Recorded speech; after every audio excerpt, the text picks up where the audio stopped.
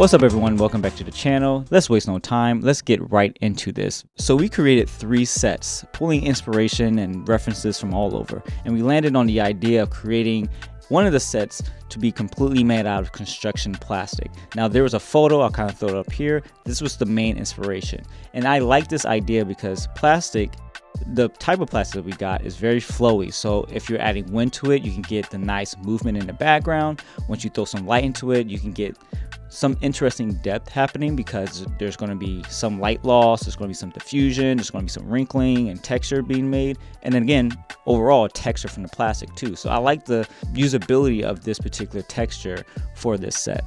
Now big shout out to Kwa. He is my Swiss Army knife when it comes to production. He does it all from being a PA, from set designer, you name it, and he's learning on the go. So he was the main one who helped me kind of build this set. I had the vision, and so we just kind of just communicated and gave direction, and he was the one who hung it and stuff like that as I was checking framing and composition and going through the shots and prepare for the shoot.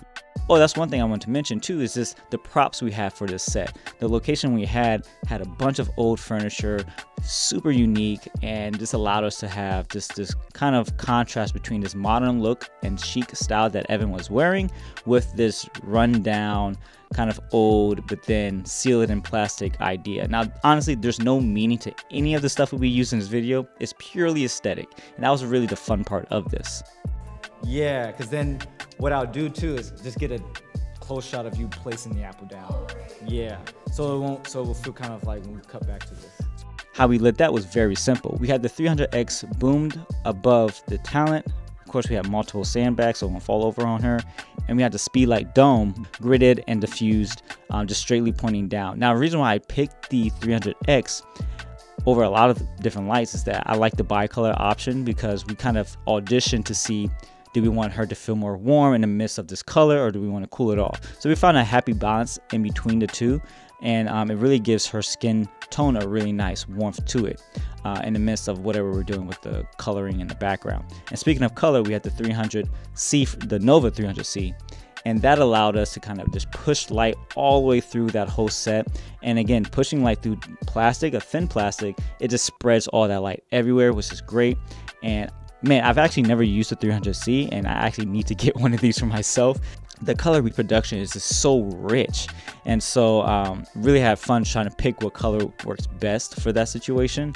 And we went more towards mainly contrasting colors. Now that we have one particular color scheme we used, it was more complementary, so it's the yellow background with the orange and the amber, and it kind of contrasts with that green that she has on, but we kind of just made sure we had color contrast throughout for the most part. And then just to block the spill from the colored light from the 300C coming through, we just made sure to have some a flag or something just blocking that light from spilling onto her, to make sure that there wasn't no weird light pollution. What shape do we want? Now for the second set, it's pretty much straightforward. We just used again the shiplap wall that was white, and that allowed us to just bring in the rest of the set pieces we need. Now we just took the 300C and blasted blue across the entire wall, and I guess in this case we can talk about angling. It's pretty important, because if you had the 300C just kind of straight on blasting, it's going to hit everything, and you won't be able to have a real nice separation. So we had it about 45 degrees, almost 50 degrees off to the right. And then it was just making sure to just hit the background. Now we didn't do too much flagging on her, because I wanted her to be almost silhouetted and in blue. And then we just had the 26-degree spotlight hitting the center of that wall. And it's really interesting to see how powerful the 600D is, because you didn't get to see any blue spill into the white light, and that white light stayed pure. I don't really know the science behind it, but it did what it did, and it looks great. And then off to the side to the back of me, we had the lantern, and that was just like a little bit of fill, so it won't go completely into shadow. So if I had that choice to bring it all the way down in post or not. Let's do a playback for your song for this.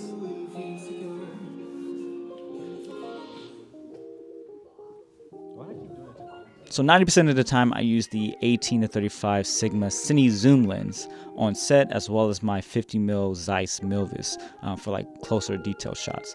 And so that gave me a lot of flexibility. Now the great thing about Cine Zooms is not the fact that there's 3 primes in one, whatever that means. More importantly is actually that it's parfocal. That is a feature for high-end Cine Zooms. So with a parfocal lens, you are essentially being able to hold your focus once you set your back focus. And then so when you zoom out or zoom in, you can hold that same focal point without changing to refocus, which is great.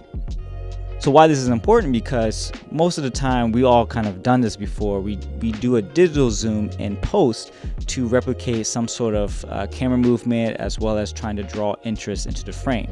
The downside of doing a digital zoom in post is that you're moving the entire frame inward, or you're zooming into the entire frame, so you're essentially cropping information. And it could be subtle, but you can't really do any big things because you might lose information in detail if you zoom in too much, depending on your camera.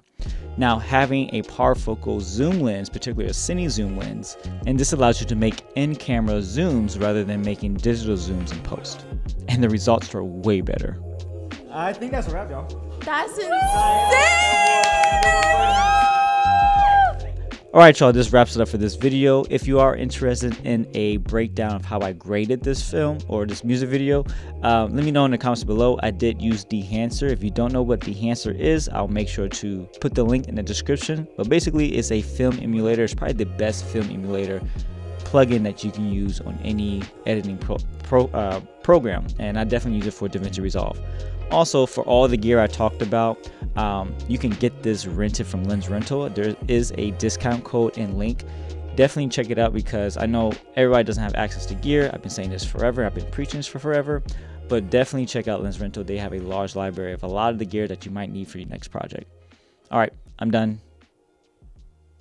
Peace. Bye. See ya.